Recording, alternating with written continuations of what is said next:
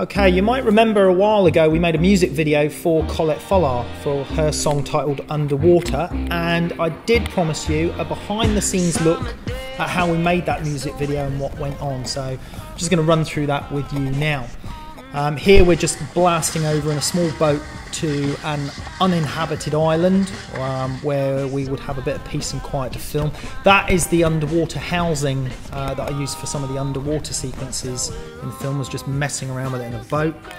Here we are, as usual, carrying lots of equipment and all the stuff that we needed, and it was a fairly minimal amount of equipment actually for a video production. Right, here I've got the Zacuto rig with a 7D and a 24mm lens and a graduated filter that I'm using here, and this was just for a couple of short clips that you'll see in the video, which I've got coming up now. So this clip coming up here and the following one coming up here. So that was what you saw filmed with the Zacuto rig with a 24mm lens.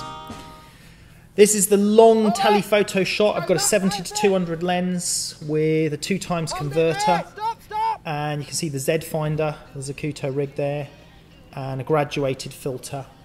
And I used that lens to give a really compressed perspective that you can see just here, and you can see it again here. There. Now you can also notice here that in Adobe Premiere I've boosted the colours to enhance it to make it a little bit more vibrant. Here's the Zacuto rig being used again, same setup, 24mm lens on the 7D with a graduated filter, and that setup worked really well for a few sequences in the music video, which you'll see coming up shortly. And the Z finder allows me to view the image on the back of the screen of the 7D, and they fit onto the 5D Mark II or Mark III as well. And the Zacuto rig allows you to move around whilst filming. Here's the clip.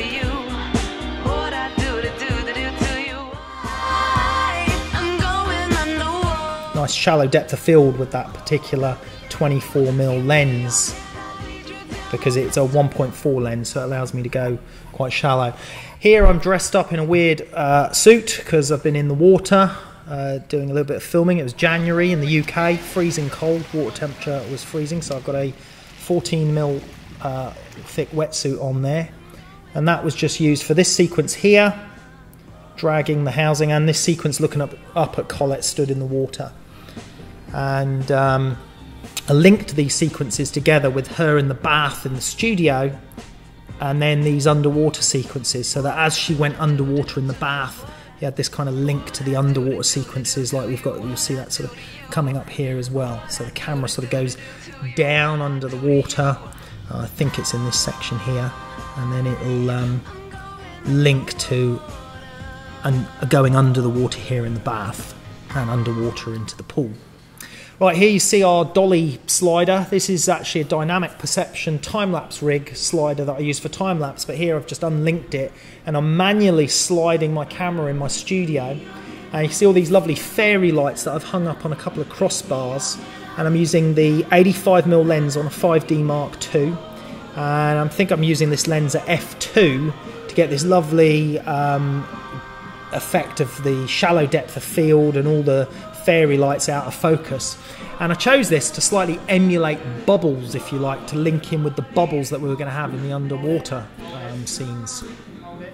And you can see the effect here in the final video of the fairy lights nicely out of focus.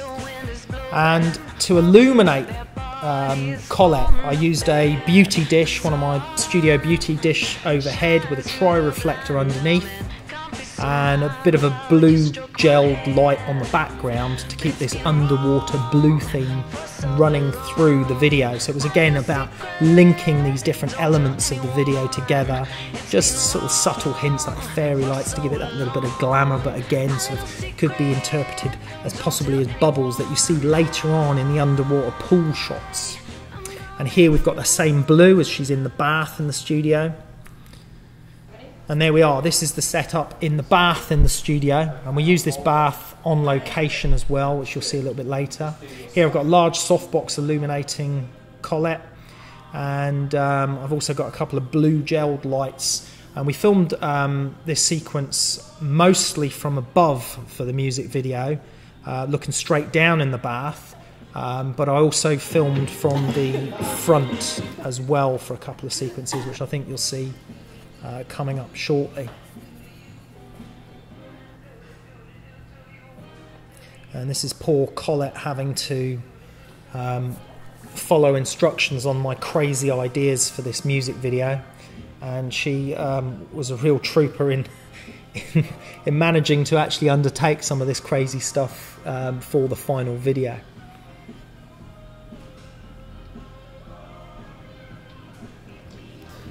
Sometimes, unfortunately, it did tend to go up her nose and make her choke a little bit.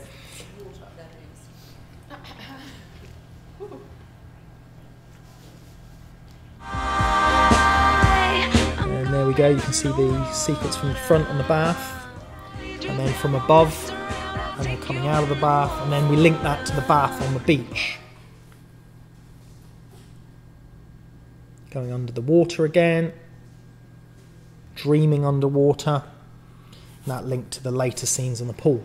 Okay, here's the bath being transported to the beach, and I'm using the same dynamic perception slider there that you can see.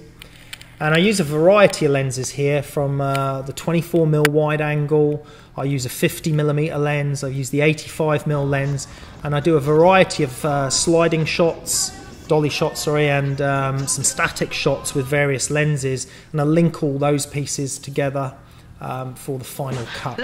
So here's one of the dolly shots, then a close-up wide angle, and we also did some short telephoto closer-up shots on that setup as well. And then into the pool. That's me jumping in the pool with some scuba gear. And the first thing we had to do with the pool setup was line the back of the pool with a dark blue fabric so that we could create a background to give the illusion that we might be in the ocean. So this whole pool sequence was a hell of a lot of work, and I've got an Icolite housing here with a 5D Mark II in it. Not my housing, kindly someone lent this to me, and we used this for the filming. It worked really well. Didn't use any artificial lights or anything. What I did was set the colour temperature on the camera to sort of enhance the blues, if you like, and just filmed under the existing light that was coming into the pool. There you can see all the fabric in place.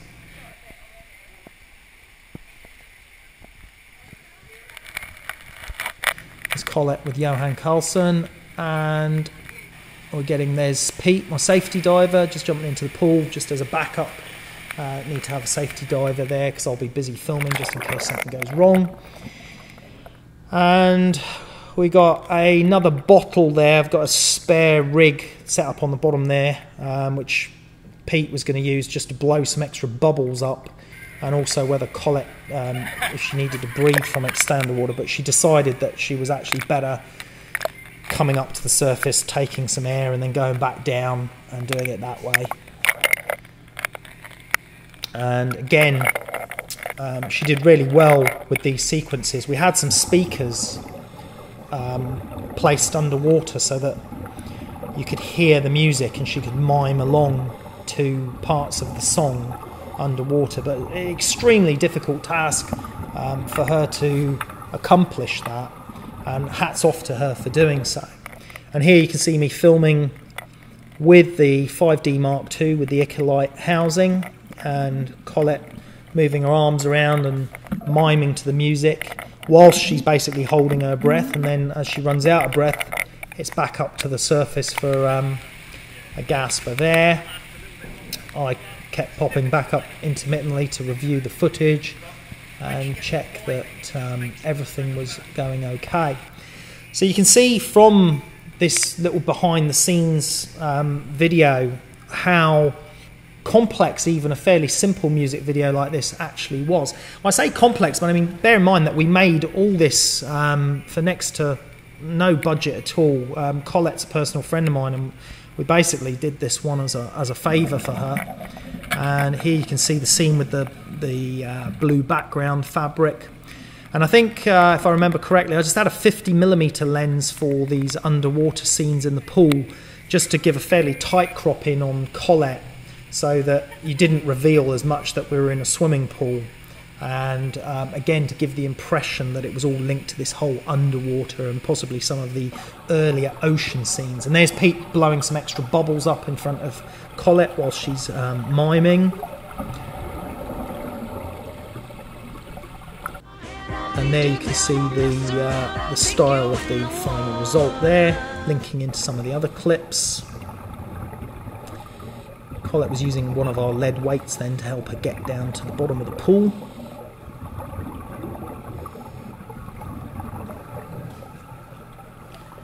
But yeah, as I said, you can see, the amount of work and effort that went into producing something like this. This is where Johan also appeared in the video, and the two of them came down into the pool for these romantic sequences, if you like.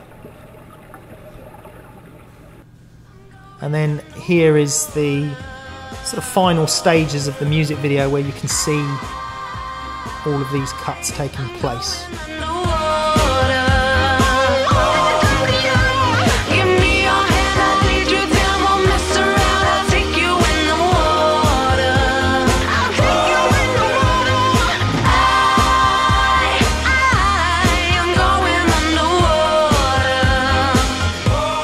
And again, we made this music video for literally next to no money.